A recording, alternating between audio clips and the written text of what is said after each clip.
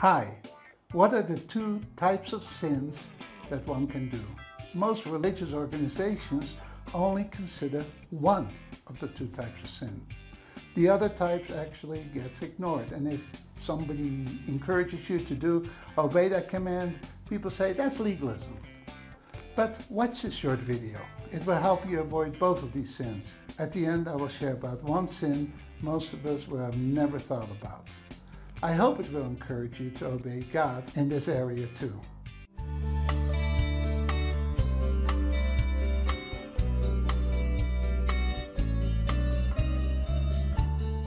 So, there are two types of sins.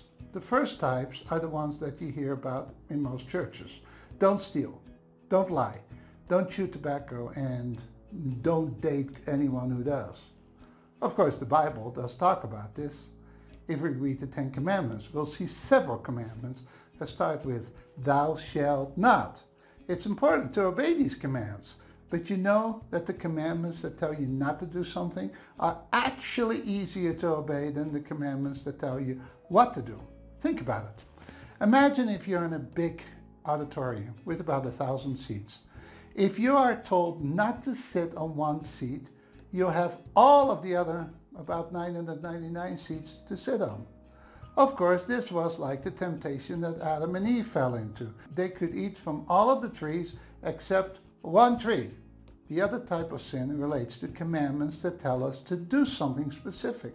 Like I said, sometimes people consider that legalism if you try to discipline yourself to obey them. Jesus Christ told the believers to preach the gospel to everyone. Yet most believers never share the gospel or have never actually led anyone to Christ.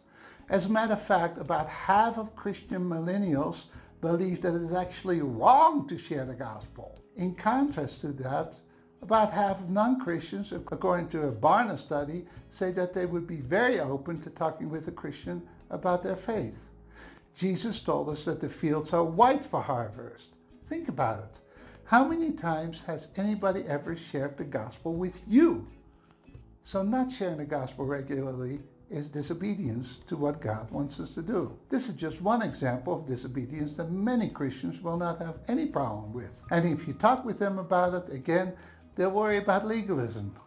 But James 4 verse 17 tells us, therefore to him that knoweth to do good and doth it not, to him it is sin. There's a term for these types of sin. They're called the sin of omission. Now, here is a passage that many adult believers will never think about obeying. In Deuteronomy 6 verse 6, it tells us to store God's word, and specifically the book of Deuteronomy, into our hearts. The word for heart here is levav, which means our thoughts. Why are so few churches emphasizing memorizing the word of God? Actually, there are many passages in the scriptures that command us to do so. You would agree with me that if we don't obey that, this would be a sin, right? It's disobedience. Now, if you want to hear an easy way to obey memorizing God's word, you want to watch this short video. I'm more than happy to help anyone or any church in putting this into practice. We have many in our groups who have hundreds of verses, even whole books memorized. May God bless you. Bye-bye.